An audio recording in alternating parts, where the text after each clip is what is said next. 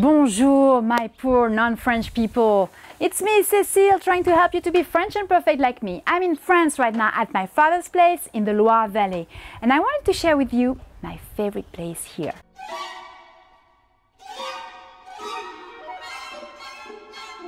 But first, let me show you around. I'm in Montrichard in the Loire Valley, a typical village of the center of France, with its café, its castle, the chateau from the Middle Ages where Richard the Lionheart fought, and plenty of great food stores. But my favorite is here, a Charcuterie. It's a traditional charcuterie, a deli that sells mostly pork-based things. But I always come here for two local specialties. Here's the first one. Bonjour, je voudrais des rillons s'il vous plaît. Rillons, slowly cooked pork belly. The main great thing about rillons is that you can eat it everywhere. That's what charcuterie is for, you know, to be able to eat it in the field and wherever you go. That's what it was made for. And rillons are very good just like this, you know, cold, or you can warm them up and have them for aperitif. Délicieux.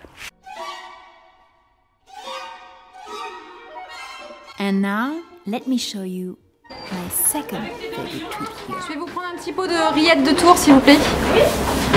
Rillette.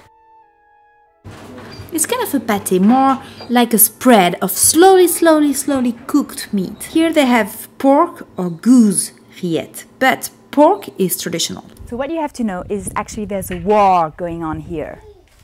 A war on the rillette. Do you like rillettes de Tours or rillettes du Mans? The two towns are only an hour drive away from each other, but each ready to take up arms to claim that their recipe is the best. Rillettes de Tours are supposed to be leaner. Actually, I like them better.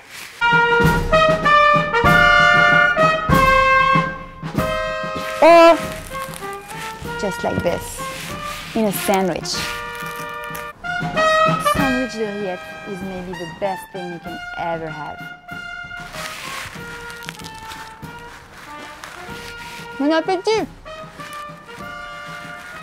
And if you like the video, share it or subscribe.